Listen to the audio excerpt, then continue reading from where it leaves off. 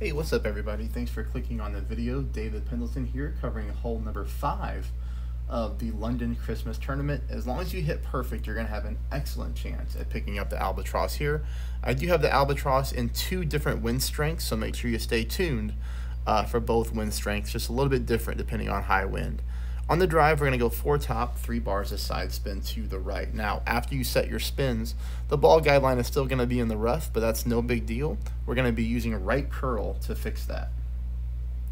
When our right curl happens, we're going to be doing it until the left edge of our ball is fully outside of the circle adjustment window. Perfect ball, you're going to hit the fairway, bounce over the rough, and then roll onto the top part of the fairway here, leaving you for shot number 2. Now, shot number 2, we're going to be playing it at mid-distance of our club. It's going to be 5 bars of backspin, ball gate line aiming directly at the center of the hole.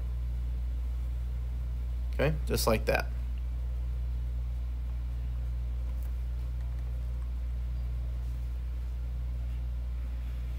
Now this is 2.4 mile per hour wind, so obviously that's very low. I do have a replay coming up where the wind is over 4 miles an hour, in which we do have to play it just a little bit different when it comes to the spin setup.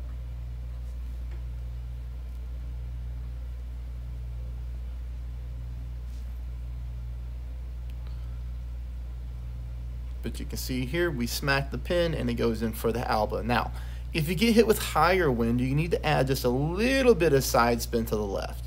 You can see here that I'm aiming, again, doing it 5 bars of backspin right off the bat.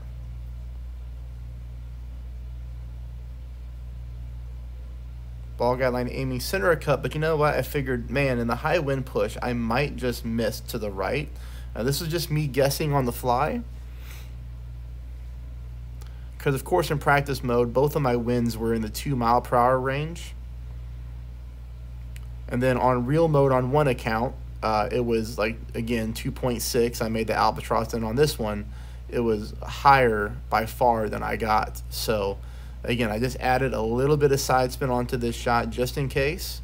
And you're going to see here, we bounce and we roll dead center of the cup for the Albatross. So, hey, that's hole number 5, everybody. We're more than halfway through the qualifying round. Please subscribe. Please smash that thumbs up. See you shortly for hole number 6.